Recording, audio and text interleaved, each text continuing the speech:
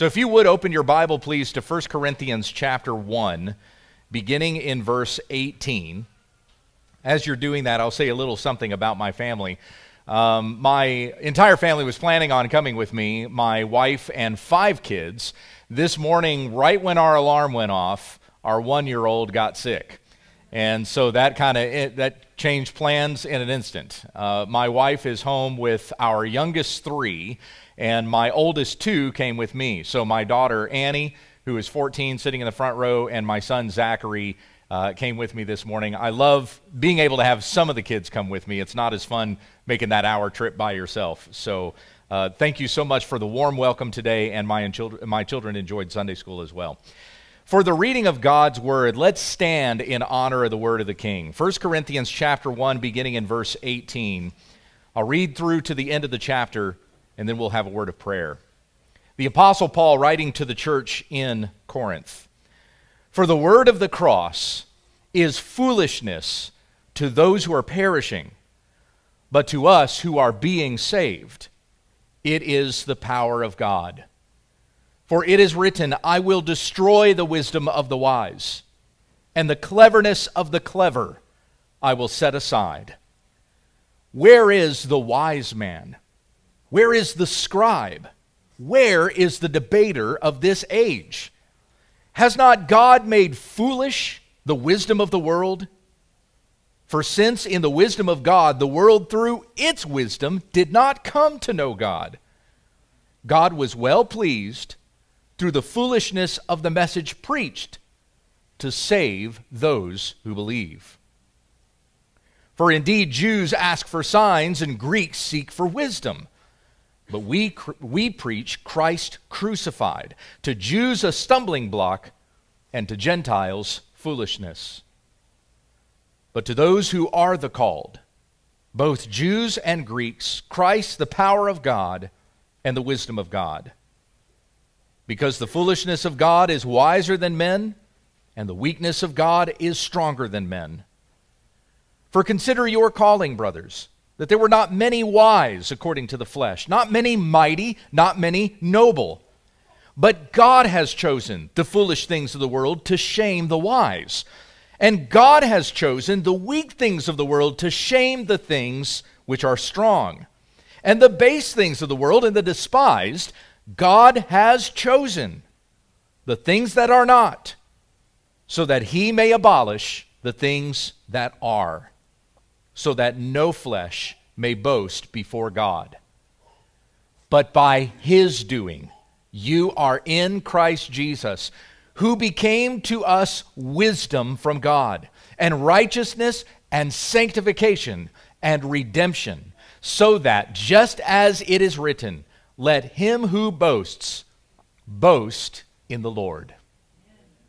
You may be seated as we pray.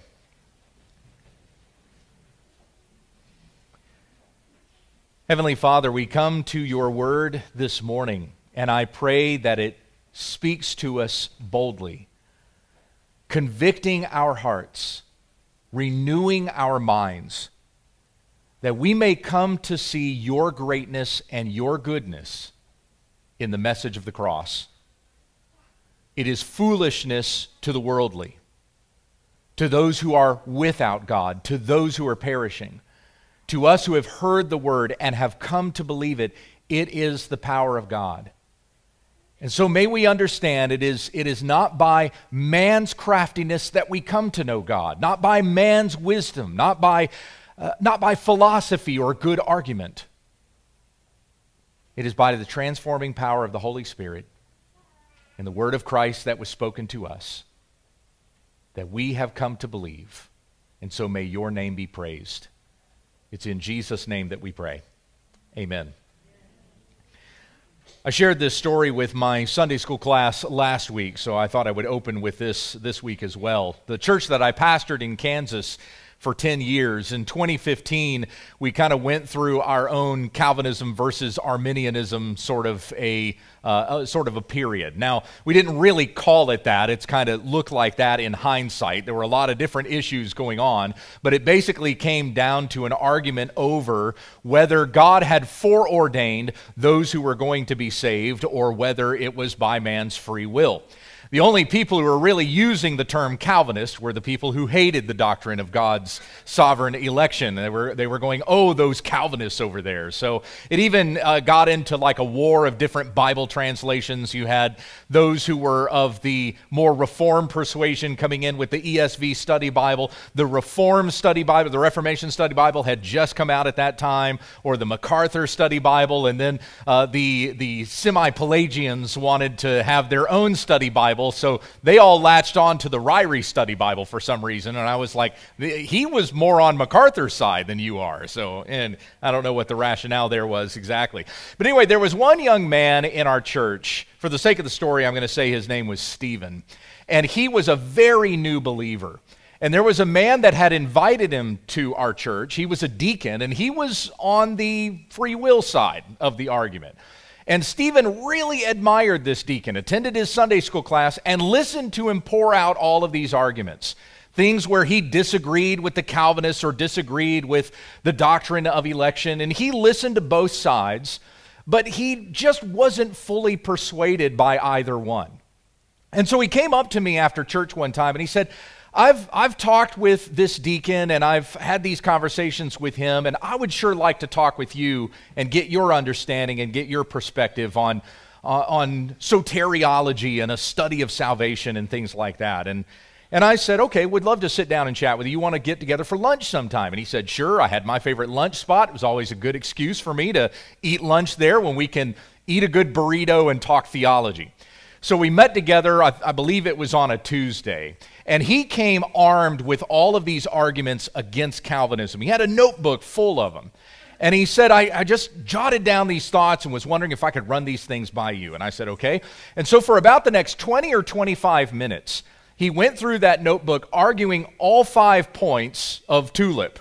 Went through total depravity and went through unconditional election and all these kinds of things, irresistible grace, everything, went through all of it and gave his arguments. And honestly, I didn't argue back. I just sat there and let him talk.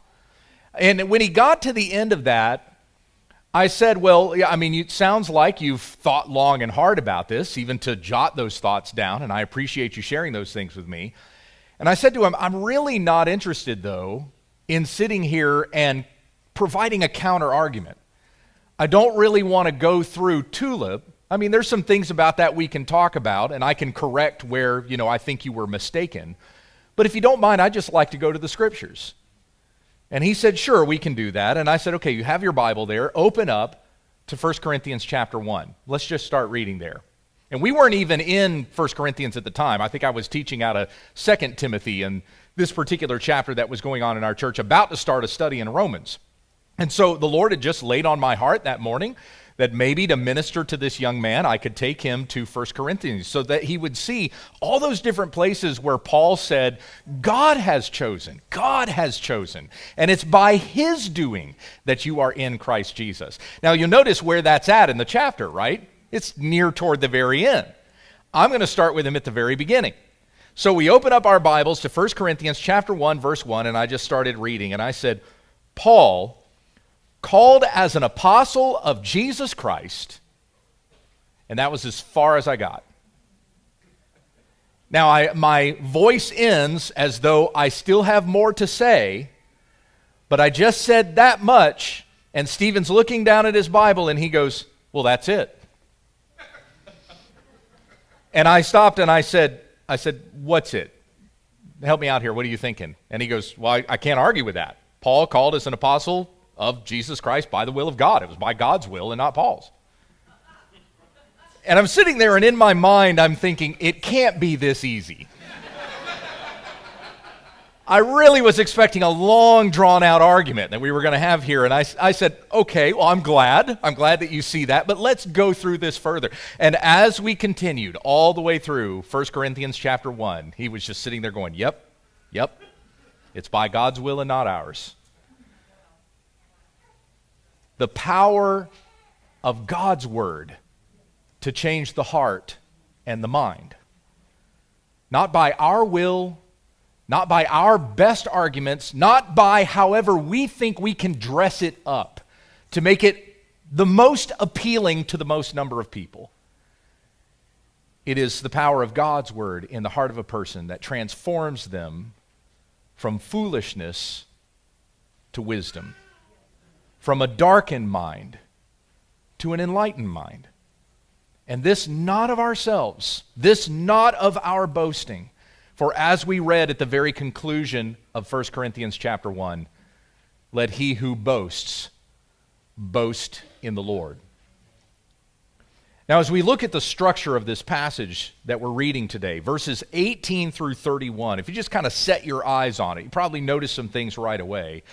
This first statement is where I'll probably end up spending the most of my time this morning. On verse 18, the word of the cross is foolishness to those who are perishing, but to us who are being saved, it is the power of God. And that statement sits over the rest of what we read here in chapter 1. It is in light of that statement that we come to knowledge of God, that we come to salvation, and as we read about in verse 30, it's righteousness and sanctification and redemption. We are grown in an understanding of these things. We grow in holiness. We grow in an understanding of our own redemption. All that came to our minds and our understanding regarding our own salvation. I don't know about you, but when I got saved, I didn't know everything in the Bible.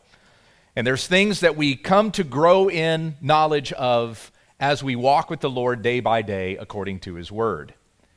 And so that verse kind of sits on top of everything else that we read about here, the importance of the word of the cross. And then it's through that we see Paul talking about God thwarting the wisdom of the wise, or the wisdom of this world, the cleverness of the clever, I will set aside, or I will destroy in some translations. You have these rhetorical questions. Where is the wise man? Where is the debater of this age? And Paul will make these statements that he'll resolve with a sort of a salvation clause, if you will. Notice in verse 21 that it was through the foolishness of the message preached that God saved those who believe. In the next portion, he talks about the Jews and the Greeks. Jews seek signs, Greeks search for wisdom. But it's from both the Jews and the Greeks that Christ has saved those unto himself. Verse 24. Then in verses 25 to 31, we have a second section there. And we have these three statements of God having chosen. God has chosen the foolish things of the world. God has chosen the weak things and the base things of the world. And we also have these three statements of there being not many. Look at verse 26. Consider your calling, brothers, that there were not many wise according to the flesh, not many mighty, and not many noble. So those three are resolved with the three of God having chosen. And then we finish up in verses 30 and 31, once again recognizing that it is Christ who saves, not by the wisdom of man, so that we would boast in the Lord and not of ourselves. So there's kind of the overview, the structure of this section, and again divided into two parts, verses 18 through 25, and then verses 26 to 31. So let's come back to that first part once again, where Paul says in verse 18, the word of the cross is foolishness to the perishing. To us who are being saved, it is the power of God. It's by the providence of God this morning that I was on social media and I saw somebody making a comment about how silly it is that Christians wear crosses around their necks. And I'm not going to use the illustration because it's kind of crude, so I won't tell you what their parallel was, but it was essentially like, let's say there was some sort of mass shooting and everybody in commemoration of that mass shooting was wearing AR-15s around their neck. They were like, that's the equivalent of Christians wearing crosses around their neck. And when I saw that, somebody was making fun of the fact that a Christian would wear a cross or honor that symbol. What came to mind was what I've been studying this week, is that the message of the cross is foolishness to those who just don't understand it. but to we who have come to know Christ and what he did for us on the cross. We rejoice in that. It's why the pulpit here has the symbol of a cross in it. It's why it's hanging over our congregation, that we remember it's through this we have come to this place. The cross, the message or the preaching of the cross, is what brought us from sin to righteousness. What brought us from a state of perishing, of going to hell. That was our direction. And we've changed direction and we're now heading in the direction of Christ. And it was the message of the cross that got us turned around. Now there are those who hear this word and it never makes sense to them and they never turn from their sin to the understanding of Christ. They will just continue in their ignorance and foolishness, ultimately to their own destruction. How is it that some hear this word and they hear power in it, and others hear this word and they hear foolishness? I've heard Richard Dawkins talk about that. As a matter of fact, Richard Dawkins, who happens to be coming out with another book, I can tell you it's full of the same atheist arguments that he's been parroting for decades. But anyway, Richard Dawkins once said, you know, you should make it a part of your summer reading list to read the Bible. You might think to yourself, wow, an atheist recommending to people that they read the Bible. Why would an atheist do that? Here was his reason. He said, if you read the Bible, it will make you a better atheist, because you will come to find just how silly and ridiculous it all is when you actually read it. So how is it when Richard Dawkins reads the Bible that he sees foolishness? But when you and I read the Scriptures, we see the power of God. It is because of the regenerative work of the Holy Spirit in our heart. It is not because one day you just decided, you know what, I think I'm going to believe the Bible instead. And you just conjure up in your mind this desire to read and understand the Bible. One day there was not belief, and then the next day you just decided, I'm going to believe. Now that is not to diminish or take away from the human responsibility that we all have to hear what we are being told and to repent and obey it. Whenever we find in the Scriptures one place that tells us to repent, we need to listen to that and we need to follow it. As Charles Spurgeon said, if I find one place in the Bible that talks about man's responsibility to listen and obey, then that part of the Bible is true. And if I find another part of the Bible where it says that God has sovereignly chosen and ordained all things, that part of the Bible is true. And it is only man's folly that finds any contradiction between those two ideas. Sometimes we will even find those ideas side by side in the Scriptures. In Philippians chapter 2, verses 13 and 14, work out your own salvation with fear and trembling. For it is God who works in you, both to will and to work for his good pleasure. Which is it? Work out my own salvation with fear and trembling, or it's God who works in me for his good pleasure? Both. The answer is both. We do have a human responsibility to hear the word and obey it. And on that day, when those who did not understand the word of God stand before him in judgment, they will not be able to say, well, it was your fault that I didn't believe it, that I didn't understand it. That problem is addressed in Romans 9. Who are you, O man, to answer back to God? Will what is made say to its maker, why have you made me like this? Adam tried that, incidentally. I don't know if you have ever noticed this about Adam's response to God, but once God had caught them having eaten from the tree that they were told not to eat from, he said to Adam, have you eaten of that tree? And Adam's response to him was what? The woman you put here to be with me gave me of the tree and I ate it. He was pointing the finger right back at God, trying to say it was your fault this happened. And we've seen that same kind of error perpetuated in the seed of Adam ever since, have we not? People who are trying to blame God for their situation or their circumstances. Even when you see in this present age the arguments that are going on regarding social justice or critical race theory and intersectionality and some of those things, what you hear are a lot of people complaining about their circumstances. It's not fair that I have this while that guy has that. It's a whole lot of coveting and greed and envy. And the people will complain about their situation as though to point the finger back at God and say, it's your fault I'm in this position. So we need socialism to divvy stuff around and make it fair for everybody. My friends, God is going to call us from all different kinds of walks of life, all different kinds of circumstances and backgrounds, and it is still upon each and every person to listen to that call and respond and obey it. And when we stand before God in judgment, we don't answer for anyone else's sins but our own. Were our sins paid for by Christ on the cross, and by faith in him, his righteousness was transferred to us? Or did we hear that message and reject it, and now we have to stand before God on our own merit and not on the merit of Christ? Every single human being is going to have to stand before God. And it is the word of the cross that has brought us into fellowship with God.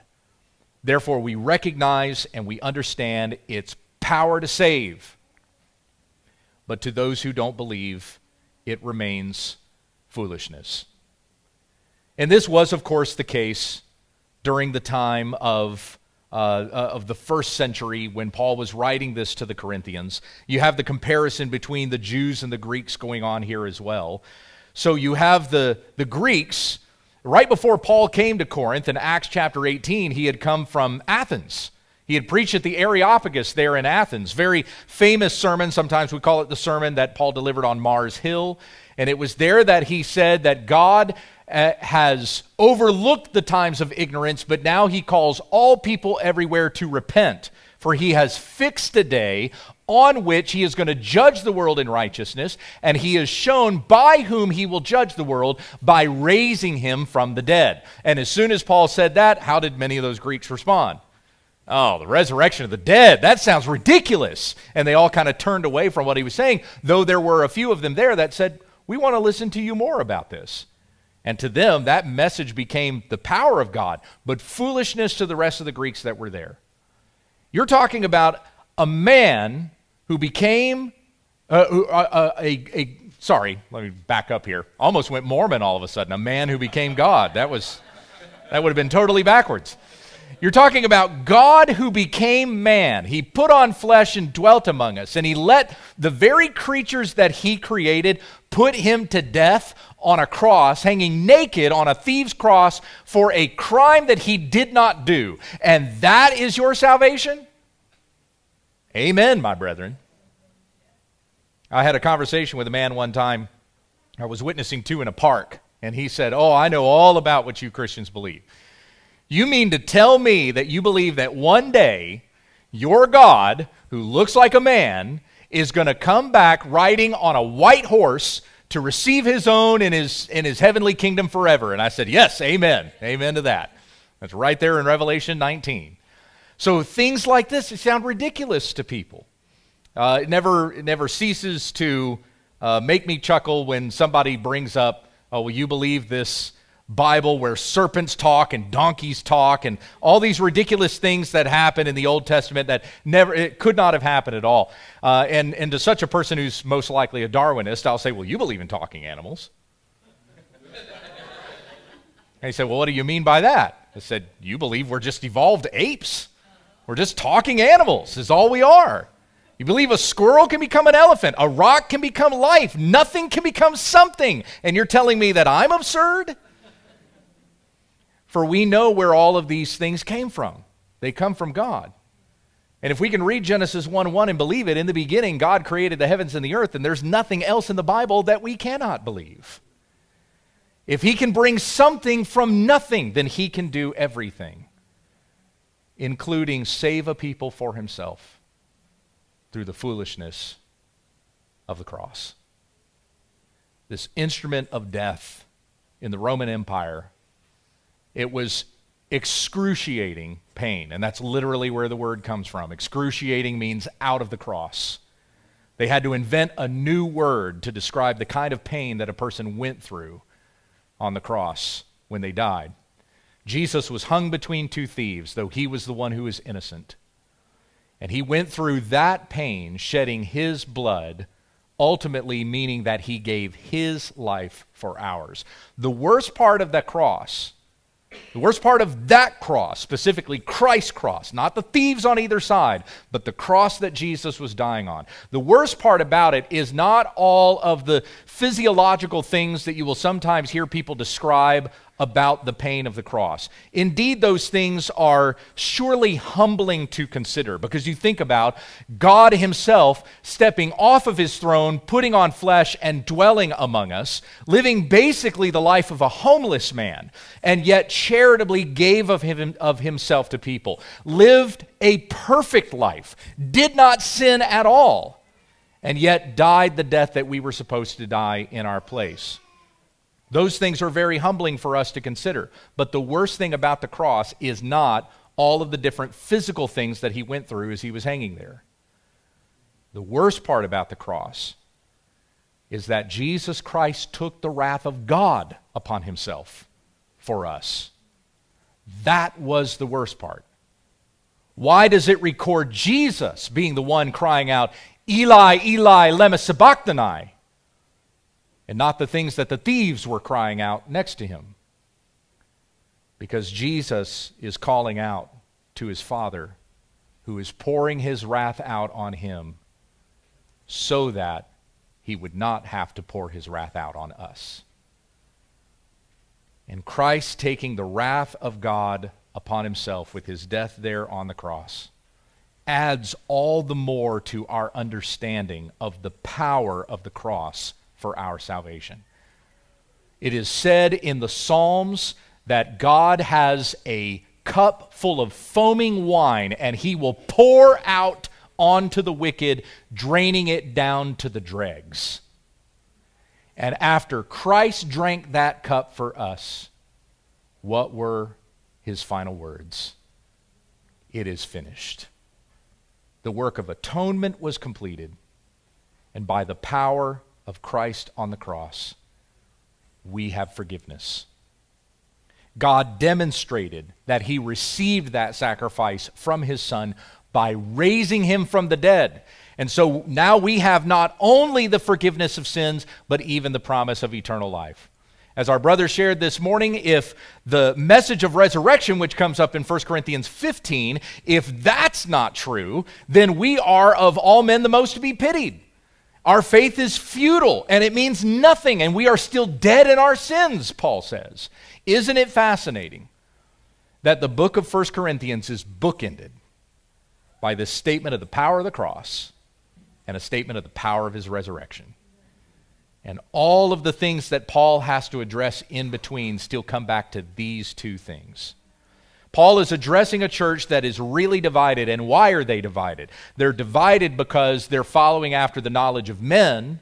They're following after desires within their own flesh. They're infants in the faith, Paul says in 1 Corinthians 3:1, instead of being mature believers in God. So he has to come back to helping them understand once again, our salvation is not in our own doing. It is not in our own wisdom. It is not in the most convincing arguments of man, but it is by the power of God.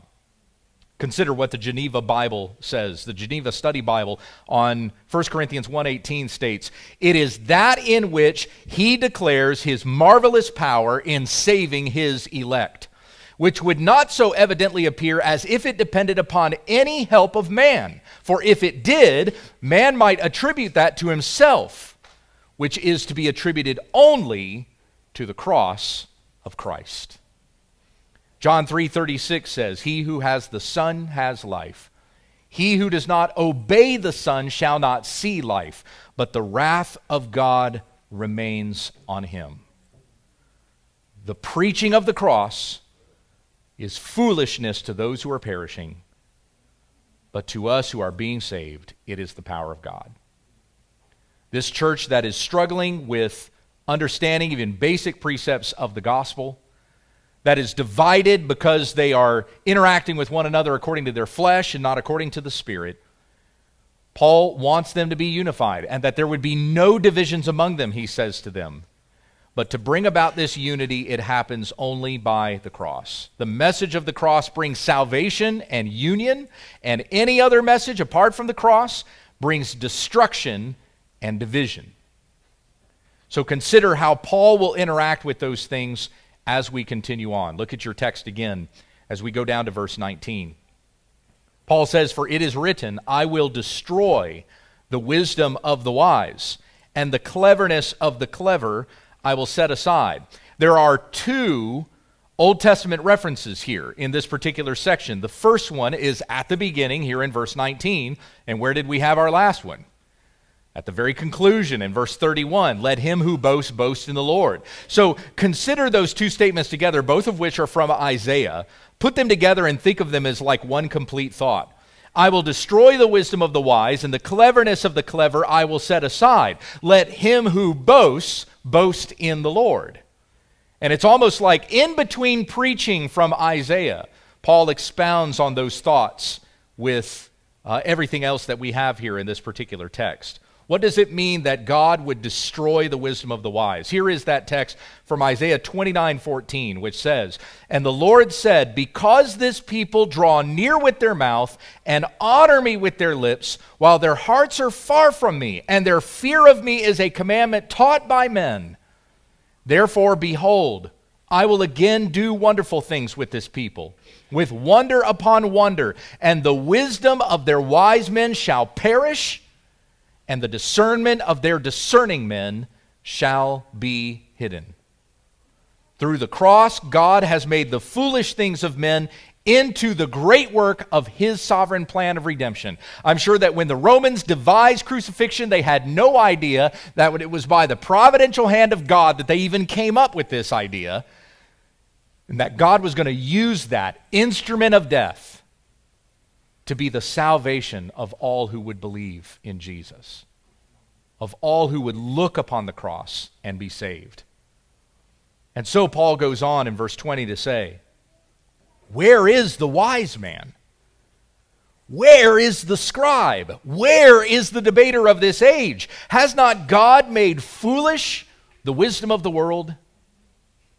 You don't have to go very far to find people in this world spouting off their wisdom that they think you need in order to live, in order to survive, in order to unlock all the secrets of the universe, or whatever their reasoning might happen to be. Perhaps you've heard of the Large Hadron Collider, the particle accelerator that was built actually on the line between France and Switzerland. It kind of crosses the border, but most of the Hadron Collider is in France. What is the purpose of the Large Hadron Collider? Well, there's different things that they're studying with this huge machine. Supersymmetry, extra dimensions. They're trying to understand dark matter, but the main purpose of putting this together was to find what they termed, or what they referred to as, the God particle. The very building block of all things. How do we come to an understanding of who we are, where we came from, and what we're made of? Well, we're going to build this massive machine that spans between two countries in order to get a better idea of how physics work.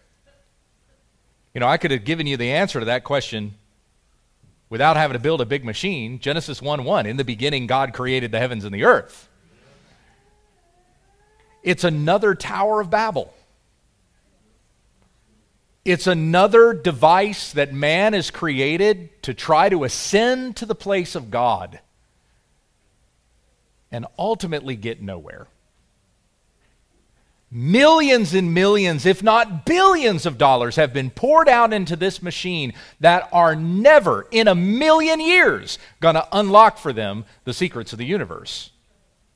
They might become the most brilliant physicians that time has ever witnessed, and they will be no closer to God. Now, I love space exploration. I think it's absolutely fascinating. But as much as we think that The landing on the moon was a great achievement of man. It was yet another Tower of Babel. And they got further into the heavens than the Babylonians ever got building their tower, right? The Saturn V rocket got us all the way to the moon, around the moon, several times. And yet still as far away from God as they were on earth, without the gospel. Yes, there were some Christian astronauts that were on those missions. I fully acknowledge that. But it was the rocket itself did not get man any closer to God. It was only by the power of God's word that man can be made right with God. And isn't it fascinating to consider, my brothers and sisters, that right now, sitting where you are closer to God than if you were on the moon. Joined together with the Lord and with his saints to worship him on the Lord's day. Where else would you rather be? God has made foolish the wisdom of this age, and we can see all around us every day in the headlines how God is making foolish the wisdom of man. It is now popular opinion that a man can become a woman. Yes, you are right to chuckle at that. It's absurd. But this is God giving man over to his own depravity. And claiming to be wise, they became fools, as it says in Romans 1. Consider also these words from Ephesians 5, 17 to 19. Therefore, this I say to testify in the Lord, that you walk no longer as the pagans also walk, in the futility of their mind, being darkened in their understanding, alienated from the life of God because of the ignorance that is in them, because of the hardness of their hearts. And they, having become callous, have given themselves over to sensuality for the practice of every kind of impurity with greediness. Now, once again, as I had said earlier, we all have a responsibility to hear the word of God and respond to it. And at the same time, it is God who either hardens the heart or opens it up to understanding. So in Romans 1 it says that man who did not give thanks to God, God gave them over to their own depravity. In Ephesians 5, very similar thing, but it says there, they having become callous have given themselves over to sensuality for the practice of every kind of impurity with greediness. Which is it? Did God give them over or did they give themselves over? Again, the answer is both. The natural state of our hearts is in rebellion against God. And if it were not for God in his mercy and grace, this would be the fate of all of us. We would all be given over to our own passions of our flesh, to our own destruction. And yet these two beautiful words in the Bible, but God, did not leave us to die in our sins and our transgressions, but made us alive together with Christ. Where are those in this world that can make sense of this?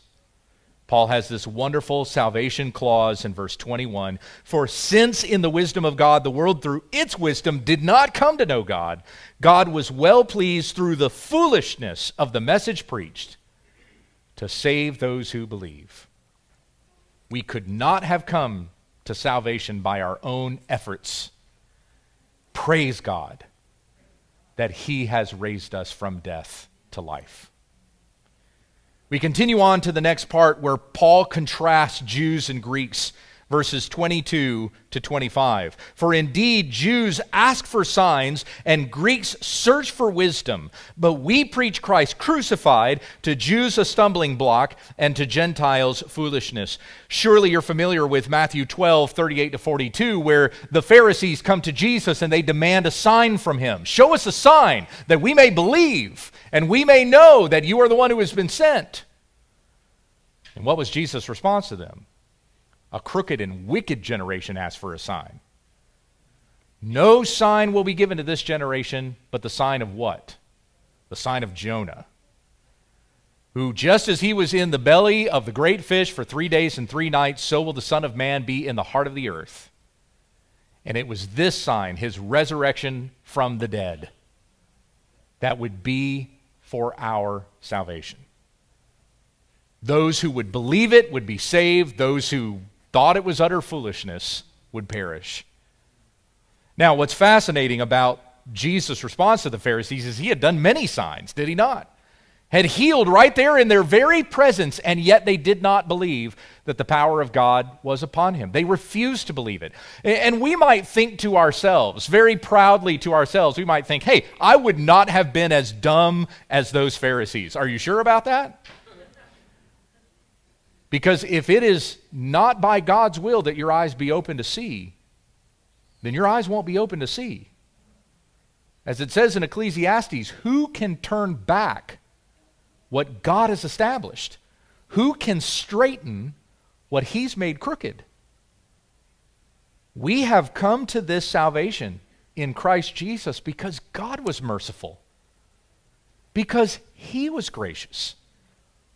As I've heard R.C. Sproul say, you want to say that you are saved by God's grace, but you think you had something to do with it? Then what is grace? If God did not freely, by his own accord, save us from the direction that we were all headed, to hell because of our sins and our transgressions and our rebellion against God. But God is the one who is saved, even from the Jews and the Gentiles. We preach Christ crucified, to Jews a stumbling block and to Gentiles foolishness. Elsewhere to the Corinthians, Paul says that I decided to know nothing among you but Christ and him crucified. So he did not come speaking to them words of eloquent wisdom, but just declaring to them the power of the cross, so that it would be through this message that they would come to salvation, and not by the most eloquent of words of those gifted orators that the Greeks like to listen to. And so Paul goes on here in verse 24, to those who are the called, both Jews and Greeks, Christ the power of God and the wisdom of God. And we have a salvation statement there, just like we had at the end of the previous statement. From the Jews and the Greeks, how did we come to salvation? If the Jews think the message of the cross is foolishness, and the Greeks think it's foolishness, then how in the world did they come to faith in this anyway? By the power of God and the wisdom of God. And so ending this section in verse 25, kind of repeating verse 18 in such a way, because the foolishness of God is wiser than men, and the weakness of God is stronger than men. You take whatever idea or concept of God that you find in the Bible that you think the most ridiculous thing that you could possibly read in any other context, and that is greater than the loftiest idea that man can ever conjure up. You think it's ridiculous that a donkey could talk? Well, that's even greater than the Saturn V rocket. That God could make a donkey talk and turn a rebellious man away from the destruction that he was headed to if he had continued on the road the way that he was. Balaam we're talking about there. So there's that first section with Paul emphasizing the word of the cross and the wisdom of God being greater than the wisdom of man. And Paul's motivation here, once again, his purpose and his desire is that this church would be unified, that they would not be divided from one another, but that there would be no divisions among them, that they would together have the mind of Christ. And so as we consider a quick application before moving on to the next, may it be the same for you, my brothers and sisters. Now, I say to you, a benefit that you have over the church that I pastor is you are smaller in number. There's still a possibility of cliques to form and things like that, even within small numbers. But we have a much larger church in Lindale, and I don't say that to boast. I've spent most of my life in small churches. The church that I pastored in Kansas was a lot like this size. But here, in a church this size, you have even less excuse to be divided from one another than we who have greater numbers. So understand that it is the word of the cross, not by our efforts to be unified, but by the gospel message of Jesus Christ, that we are brought together as one body in Christ. Paul will talk more about that over the course of 1 Corinthians. But may this be the very thing that brings you together and bonds you to one another as brothers and sisters in the Lord, because you are united in Christ. Unity in Christ Jesus is not something that we manufacture, just like you didn't manufacture your own faith. You do not manufacture unity that we have in the body of Christ. It was purchased by Christ with his blood, which is why Paul says in Ephesians 4 that you maintain unity in the spirit of the bond of peace. Not that you would find some unity, it's already been given to you in Christ. Maintain it in the gospel that is preached to you. Next section goes from verses 26 to 31. And Paul starts here in verse 26 this way: "Consider your calling, brothers, that there were not many wise according to the flesh, not many not many who were mighty, not many who were noble." Now, I love the way that this particular section starts. Consider your calling, because it's like Paul is writing to them and saying, look around you. Who is there that is sitting among you? Not many of you were wise according to the flesh. Not many were mighty, not many were noble. See, we have these three not many statements, which are going to be counteracted by these God has chosen statements, the three God has chosen statements that are coming up. But for Paul to say not many are wise, that's not to say that none are wise. Like, there were some that were sitting among them in the church in Corinth that even by man's standard, they were considered to be really wise. There were people, as we understand, that were even from like the town council, we might consider it that way, in Corinth, that had become part of the Corinthian church. When you read about the background to the Corinthian church in Acts chapter 18, the first leader of the synagogue became a Christian and joined Paul's church, and then because he was the leader of the synagogue, he got replaced by another guy, and that guy became a member of Paul's church. 2 consecutive leaders of the synagogue came to believe in Jesus Christ as Savior. So there were people who were considered wise by the world's standard, but then there were many that were not. Not many that were wise according to the flesh. Not many were mighty. There may have been some among them who were even Roman or Greek soldiers and had become members of this church in Corinth. He says, not many were noble, or in some of your translations, not many were of noble birth, but there perhaps were those who were in ruling positions that had become members of the church in Corinth. As Paul instructed the church in 1 Timothy 2 to pray for kings and all who are in high positions, that we may lead a peaceful and quiet life, godly in every way. God desires even for kings and for those who are in high positions to be saved. So let me ask you, did you pray for your president today? I'm just going to leave it at that. We continue on. As Paul's saying, not many were mighty according to the flesh, not many were noble, not many were wise. Verse 27, but God has chosen the foolish things of the world to shame the wise. And God has chosen the weak things of the world to shame those things which are strong. Now, before getting to this third God has chosen, consider this. If you don't like the doctrine of election, that God has chosen those whom he means to save. And he foreordained this from before the foundation of the world. If you don't like that doctrine, then God didn't choose you. He got stuck with you. The most foolish among you, God just got stuck with you. He didn't actually choose you. That's not very wonderful to think about. That doesn't really demonstrate God's love when we think about it that way. That God hasn't chosen. Things just by chance happen to work out this way. Is that what we want to subject God to? That his body and his family that he is father over are just a family that he happened into by chance? Now, I have 5 wonderful children, one of whom is adopted, one of whom I chose. The other 4, I want to clarify, I did not get stuck with. They were by God's providence that he gave me these beautiful children that I love. Whether the one who is adopted or the 4 who are my biological children, they are all the Lord's, and he has entrusted them to me for their care. And I hope to one day be able to stand before the Lord and he say to me on the matter of fatherhood, "Well done, good and faithful servant." And praise God that he can work with my children through my faults and my weaknesses, because there are plenty of ways as a father that I fall far short. But ultimately, the salvation of my children is not in my hands. It is in God's hands. God has chosen the weak things, the foolish things.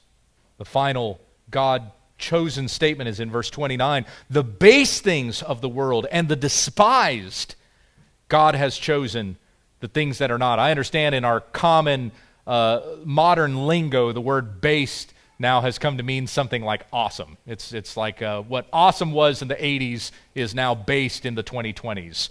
But in this particular case, in this usage of the word, it means the lowest of the low, the least considered, the base things of the world, the despised. This is what God has chosen, the things that are not, so that he may abolish the things that are. Ultimately, verse 29, so that no flesh may boast before God. It is not in us that we can boast for our salvation. It is boasting in God alone. As a pastor, I have been delighted to see people at their absolute lowest come to salvation in Jesus Christ. I have had the privilege of baptizing a man who just weeks before had a gun in his mouth and was millimeters from pulling the trigger and ending his own life. But God had mercy on him, and he turned from his sin to a knowledge of God through the gospel that was declared to him, and he was baptized, testifying before the church that he had been buried with Christ in his sins and risen again to new life. I mentioned Mormonism a moment ago. I've had the privilege of seeing a person who was a Mormon, who grew up in that religion, understanding that doctrine and believing in a different Christ, come to realize that the Christ that he had been talked about was the wrong Christ all along, and the true Christ was proclaimed in this word, not the Book of Mormon or Pearl of Great Price or Doctrine and Covenants. And through the declaration of this word, his heart was transformed to see the real Jesus. And it was my privilege to see him baptized, so that no flesh may boast before God. It was not my doing. It was not even their doing, changing their minds from one foolish idea to a better idea. All of this is by the power and the providence of God, so that no flesh may boast before the Lord. In verse 30, just kind of summarizes the whole idea. It's by his doing. You are in Christ Jesus, who became to us wisdom from God and righteousness and sanctification and redemption. By his doing. And he became to us the wisdom from God. As Paul says in Colossians chapter 2, in Christ are hidden all the treasures of wisdom and knowledge. The greatest knowledge that you could ever know is right here in the Bible. And you show me the single stay-at-home mom who's struggling to make ends meet. Maybe she works a couple of jobs on the side, doing her best to take care of her kids. You show me that woman who understands the Bible, and she knows that through the gospel, her sins are forgiven and she has eternal life with God. I tell you, she is smarter than any of those men who built that Hadron Collider. This is the wisdom of God, that we may know Christ and him crucified for our sins, and righteousness and sanctification and redemption. Our ability even to do what is right comes from God. Our growing in this, our being made holy comes from God. Our redemption, being rescued out of this world and guaranteed an eternal inheritance with him in his forever kingdom. This is all by the power of God. So that just as it is written, let him who boasts boast in the Lord. I came out of a background, and some of you, many of you probably have or have had this experience at some point in your life. I came out of a background that was mostly churches that were devoted to dressing up the gospel a certain way to be the most convincing to the most number of people. We call them seeker-sensitive churches. Or in some circles, the purpose-driven movement, where we try to make the Bible palatable. We try to appeal to the flesh is essentially what's being done there.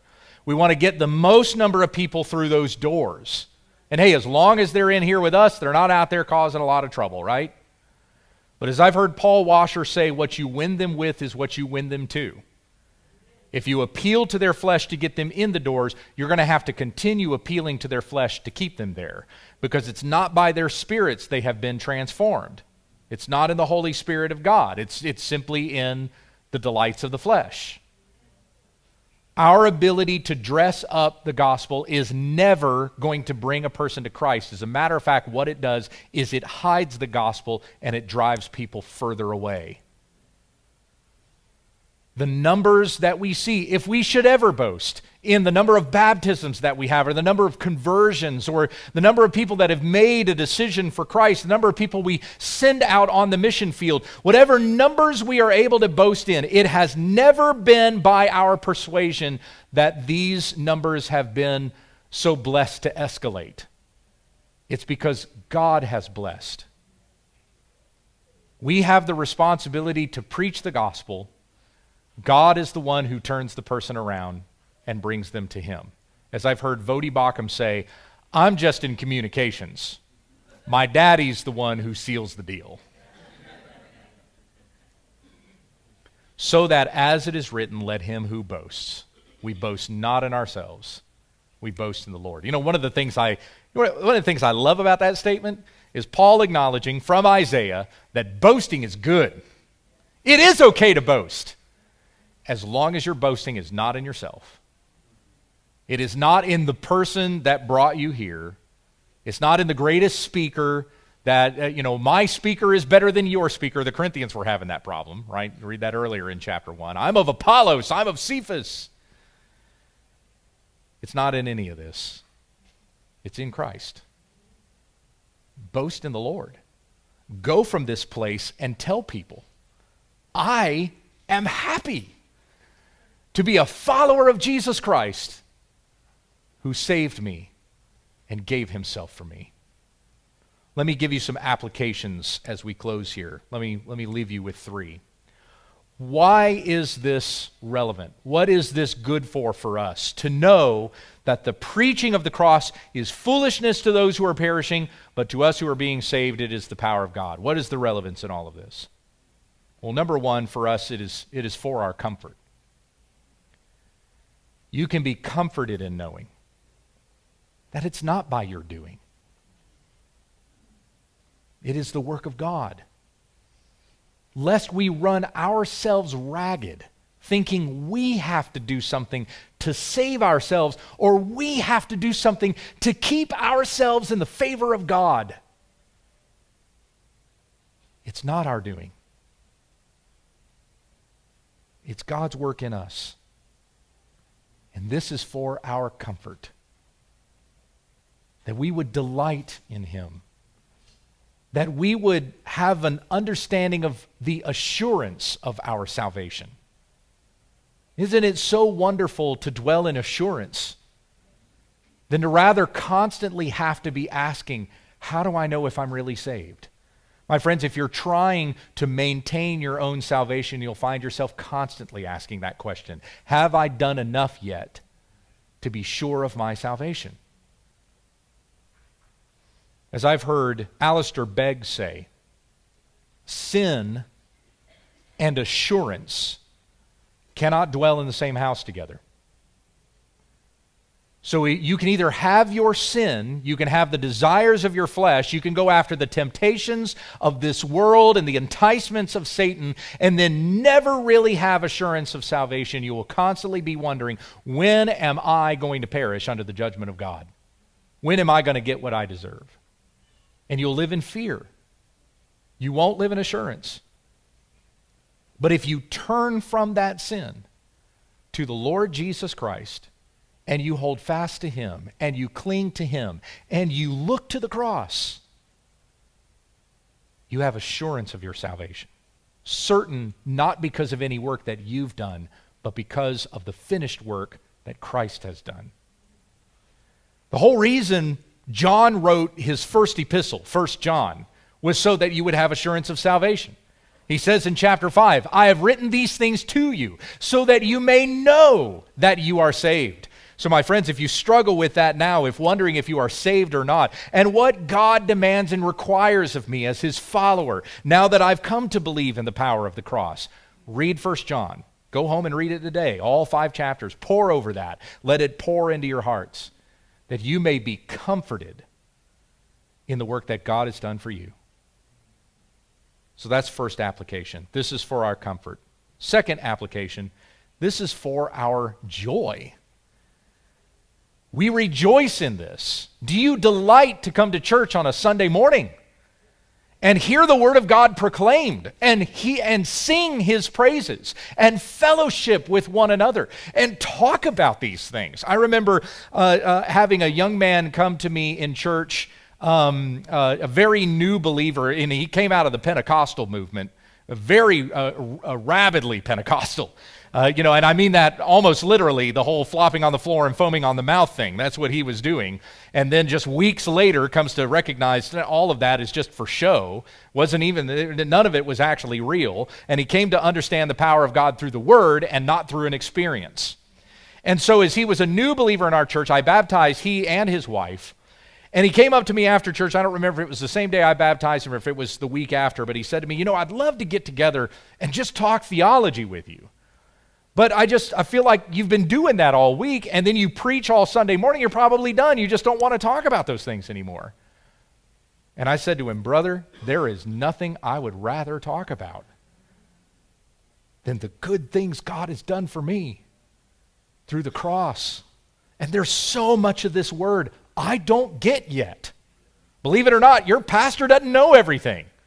I don't know, Pastor Jason might, but speaking for myself, I certainly don't. So we never come to the end of this. We keep studying, we keep growing in that righteousness and sanctification and redemption that was talked about there. And this for our joy, our delight, that we would worship God. The message of the cross is a joy to us. We will never get tired of it. We want to talk about it all the time. The wonderful thing about this cross, even with the way that we display it in our Protestant churches, you notice anything on that cross? No, there's nothing on it, is there? Unlike the Greek Orthodox Church or the Roman Catholic Church, where what's on there? Jesus is still hanging there. He never came down 2,000 years later. But it's a deliberate Protestant symbol that the cross is empty because we know he was buried and he's risen again. This cross is the pivotal point of all human and cosmic history. Everything revolves around the cross. The Old Testament looks forward to it. The New Testament looks back at it. Jesus Christ, who died for sins, who rose again from the dead, who ascended into heaven, is seated at the right hand of God, and he's coming back again to judge the living and the dead. Whoever believes in him will not perish, but have everlasting life. Is that your joy? And when we think about that being our joy, when you get grumpy today, look at the cross. Consider what Christ went through for you. That you would realize these things that frustrate us in our day-to-day are nothing. Paul says even the worst things that we go through, I can't even compare to the glory that awaits us if we endure to the end. In 2 Corinthians 1:9, this really goes back with my previous point for our comfort, but he says that we had gone through something that for us, we thought we had received the sentence of death, but this was to make us rely not on ourselves, but on God who raises the dead. This is for our comfort, it is for our joy. And even the worst of experiences meant to bring us all the more closer to Christ. Third application. This is for our understanding. So it's for our comfort, it's for our joy, it is for our understanding. Because we see the power of the cross through the Holy Spirit that dwells within us. Those who are perishing don't get it. They think it's foolishness.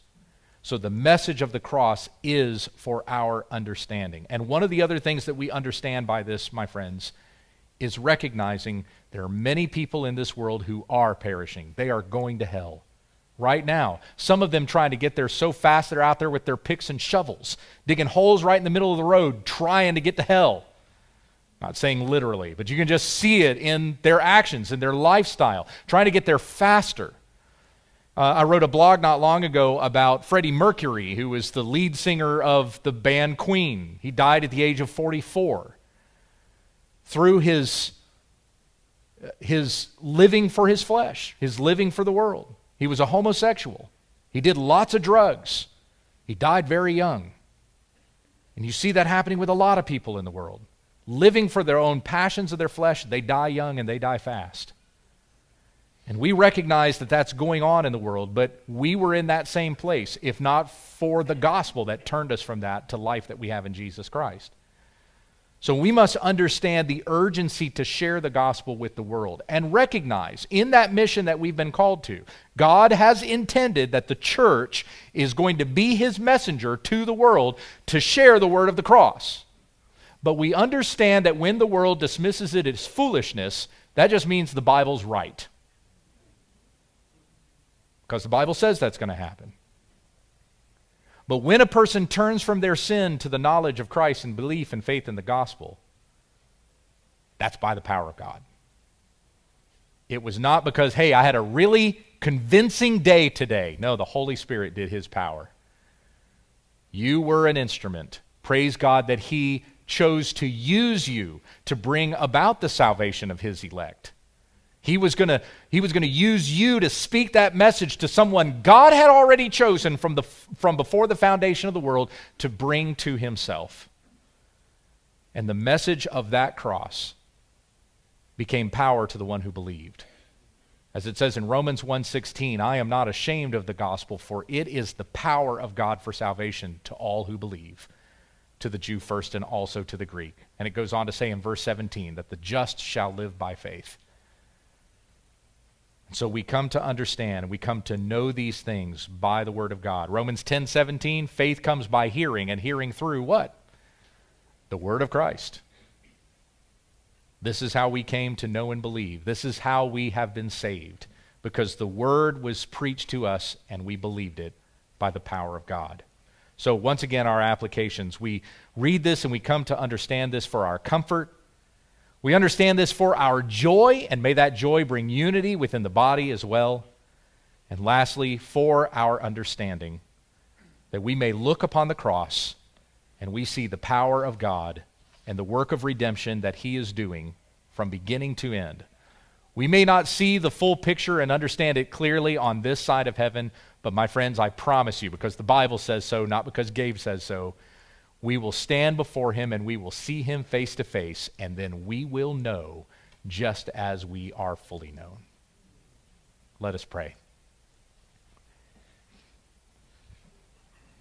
Heavenly Father, what a wonderful word that we have read today, hearing about the awesomeness and the wonder of the cross of Jesus Christ. And I pray that this becomes to us in the hearts of your believers more than a religious symbol. We've often thought about this or wondered about this, or maybe we don't give it much thought at all. But now, having read today about the power of this message, Christ who died on the cross for our sins, who rose again from the dead, whether or not we were aware of it when we came to salvation, it was this message that brought us there. This was the work that you had predestined before the foundation of the world, that we would hear the word of the cross. And that now, in light of having heard that message and believed it, we would walk in holiness before you all the rest of our days, until we appear with Christ in glory. We can look around us and we see a world that is going to hell. God, give us boldness and courage to declare the gospel to those who are perishing. We know there are going to be those, the vast majority of them, who will mock us and will not believe because your word says so. But we are also told that there are others that you have ordained would come to faith.